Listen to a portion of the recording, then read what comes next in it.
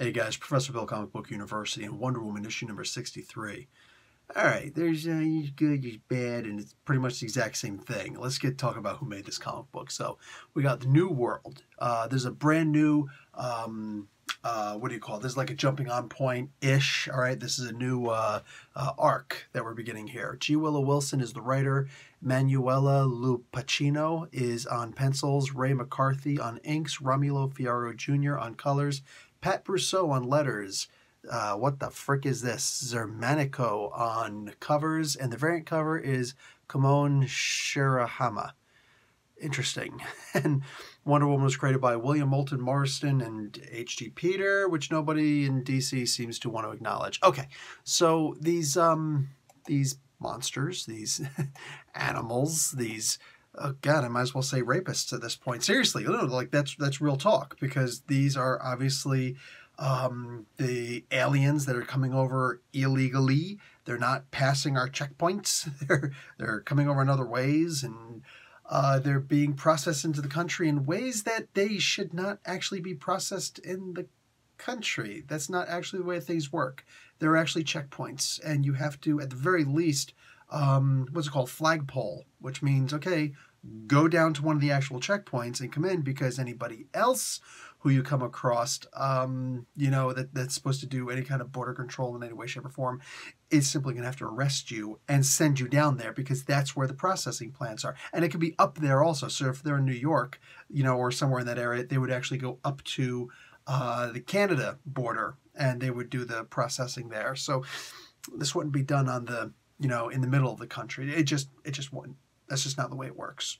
They came in illegally. They don't have passports, don't have anything. So, and of course, I'm sure they didn't mean it, whatever. And it's hard to really feel sorry for these guys, because they're the ones who are trying to, jerk around, what's his name, and beat up on, okay, I know his name.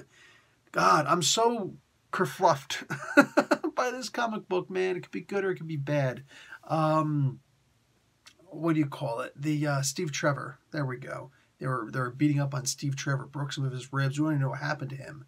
The previous storyline ended, and we jump right into this one, where these animals now need some love, I guess. One of them finds love, which is interesting. It's like, hey, I didn't think there were any Minotaurs here. And all of a sudden, oh, look, there's a Minotaur. And all of a sudden, yeah, of course, got to get with you, because, well, Minotaurs, the second we meet a Minotaur, right away, I don't know, man. Like, if I'm off in the jungle and I see one woman, I don't think I'm falling in love with this woman, all right? I could be like, oh, wow, look, it's a woman, be really happy. It could be a guy that I can meet, be like, oh, my God, it's a dude. I'm like, so happy to meet you. I'm not going to try to fall in love with a guy. It's just, so that's just weird. That's just weird. This was just too damn convenient. Now, what I will say, the positive and negative part of this comic, as I see it, is that this is a clear, obvious, opinion, voice on the idea of immigrants coming into the country, in this case, America, which is a huge hotbed topic, around election time, and just, so that, yeah, whatever. I'm trying so hard to not get political in this very clearly political statement. Look, I think it's understood. I think, if you're new to the channel, you don't know this, but I'm pretty sure that anybody who actually hangs around the channel understands I've got very progressive political beliefs, and I do believe that not only is it cool, but actually essential to have immigrants coming into the country. I myself am third generation. And yeah, immigrants coming into the country are a huge help to not just the economy, but to the people itself. Yeah, of course, if you throw people into the country and just say, yeah, your people are over there, like as if we're all in a prison situation, okay, there's going to be a lot of people who go on, the welfare system. Even then, that's still not as bad as the corporate welfare system, where you have this new phenomenon that I've never heard of when I was a kid, and I've only heard of it recently because suddenly it's becoming a thing. Gigantic corporations and the corporate welfare system, where you have the working poor. How the heck did we ever come to this, where people working 40 hours a week can need to go on freaking welfare? and I don't want to hear about getting 2 jobs. That's ridiculous. But nonetheless, like when, new people come over, we got new ideas, new business opportunities, new people to buy and sell the products that we have, which are kind of essential and, want, need basis. Like, it's just, it makes sense. And I don't think you necessarily need a business degree, like I received, so that you can understand this stuff. No, like, yes, these classes actually exist where we do talk about how immigration is so good for the economy. It's amazing for the economy. But I understand most people don't go to business school, so it is what it is. But, like, I am on the side of this. But I can't be so easily on the side of is just, this is just so blatant.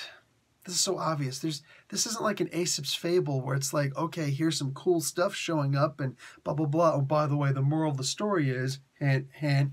Where it's like, oh, this is actually a conversation on, immigration and the morality of it, and should we accept strangers and things like that. That would be better, in my opinion. That would be better. Instead of just blatantly coming out and saying, God, I hate this term, but it's a real term and it's a real thing. Virtue signaling. Hey, this comic book is trying to show all of you people, but it's not going to show anybody. It's not going to teach anybody anything. The people who already believe that immigration is a good thing are going to look at this and say, oh, cool. And the people who don't are going to look at this and say, F this crap. And me, who doesn't side with one or the other all the time, but rather I look at everything that comes at me as an individual with my own eyes, my own logic, my own research, my own understanding. Rather than, looking in a vacuum, I just look at this as, a blatant waving of the sign. Like you're just making a huge, sign on poster board and holding it up for everybody to see. And it's like, it just feels lazy. I did say there's a potential this could be good, though. And the way that is that this did just come right out and say, hey, this is what the book is about. Look. And now it's out of the way. And now if it's not mentioned anymore, it's not beaten like a dead Pegasus. See what I did there? Then maybe the story can be told and we just get the obvious out of the way. The people who are just going to cry, whine, complain, moan, rip up comic books and act like a bunch of little sissy, yellow belly, sap-sucking mama's boys who are still attached to the teat and they're not used to the idea of a world, it's and I'm a snowflake. Those jackasses, they're going to be either gone or hate reading the comic book because, well, that's what drives up subscriber rate and view count and gets them a couple more bucks. And when they go live, they'll get some super chats and stuff like that. And just, basically just losers who are still sucking on the teat of women. I mean, I don't know what to tell you. I don't know. You go ahead. You tell me it's something different. Why read something that you don't like, right? So that's exactly what it is. They're also virtue signaling. That's all that those kinds of channels are all about. They are pure and simple from the beginning to the end and all through between every single video they do. It's all virtue signaling with their hands because they're typically a bunch of little pussy sissy girls who don't want to actually show their faces. Anyway, but we get this out of the way, and maybe if it's just not brought up again and there is no more, by the way, here's my sign. I don't want to see your sign. I don't want to see your sign. That was a horrible way of trying to pick up, girls in the first place. That whole, hey, so what's your sign? Like, just, no, that doesn't work. It's just silly. But now that it's out of the way, maybe we can actually get a good story out of this because this comic book was fun, despite everything that I'd said prior. All those things stand. All those things are real. Oh my God, this virtue signaling is painful to watch. And I personally feel, without knowing what else is going to happen in the rest of the story, I personally feel that if it were just ignored and they just went on telling a beautiful story and didn't go into the whole, oh, but you know, oh, this and this and this, and like treating us with kids' gloves, and just instead told the story that they're trying to tell. Maybe this is the story they're trying to tell. But if they just told the damn story and then let us figure out what the behind-the-scenes message was, that, I think, would be so much better. To me, that realization when you're watching, X-Men 2, you know, that second X-Men movie where Wolverine and everybody, they're in Iceman's house, and then the mom goes and says to Iceman, Ice Boy at this point, have you ever tried not being a mutant?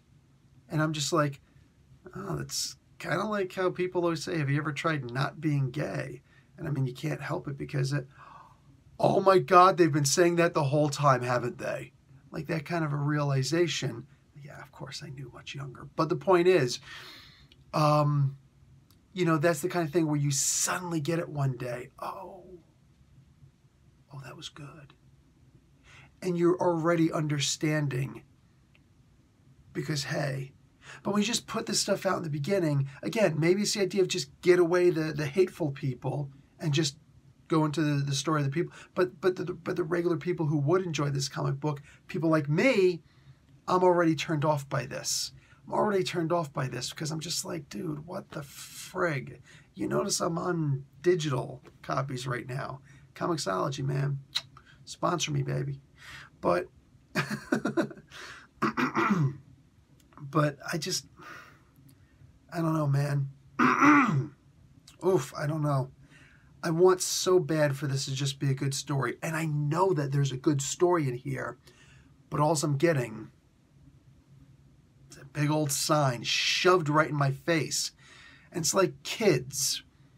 It's like kids, my 3-year-old, my 5-year-old. My 5-year-old, not so much anymore. I've yelled at him enough times about this. Sorry, eventually it turns into yelling. But my 3-year-old still, you know, Daddy, look at this. Okay, kiddo, I can't see this. Could you pull it? Look, right about here, I could see it. Any closer, it's just a blur. All right, it's scary. So just, okay. Oh, that's actually really cool. It's a nice drawing. You know, whatever it is, your new toy, whatever. It's like you can't see anything when you're shoving stuff in people's faces, and you're turning off the right and the wrong people. So I just want the damn story to be told. So you know what? Like, you don't have to throw the baby out with the bathwater. It's a favorite saying of mine. Instead, you could just look at it as, okay, we did the big virtue signaling thing. Everybody knows what the story's about now. But now that it's out of the way, we don't have to beat the dead horse. We can just tell a story, and everybody knows where we're going. And maybe if this works in that regard, if this beta testing works, awesome. Then by all means, proceed. Continue telling stories like this.